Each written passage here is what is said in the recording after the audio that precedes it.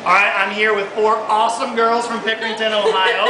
So ladies, tell us something that God's doing in your heart as a result of this week. I don't even care who goes first. Just tell us your name and real quickly what he's doing. Okay, I'm Bailey, and God is teaching me at Momentum to just really be bold and just go out of your comfort zone to try to reach people for Jesus.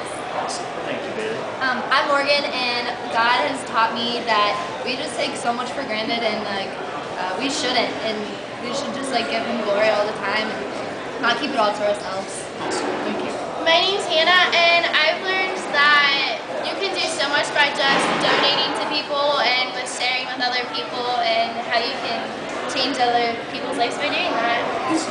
I'm Jessica, and kind of our whole youth group has learned that the gospel is always under attack, just being shut down, trying to share our faith, and it's just really important to be persistent about it. Awesome. Yeah. All right, and here's the deal, ladies. You guys are all friends, right? Yeah. So you know what this means. You got to hold each other accountable and encourage each other when you get back home.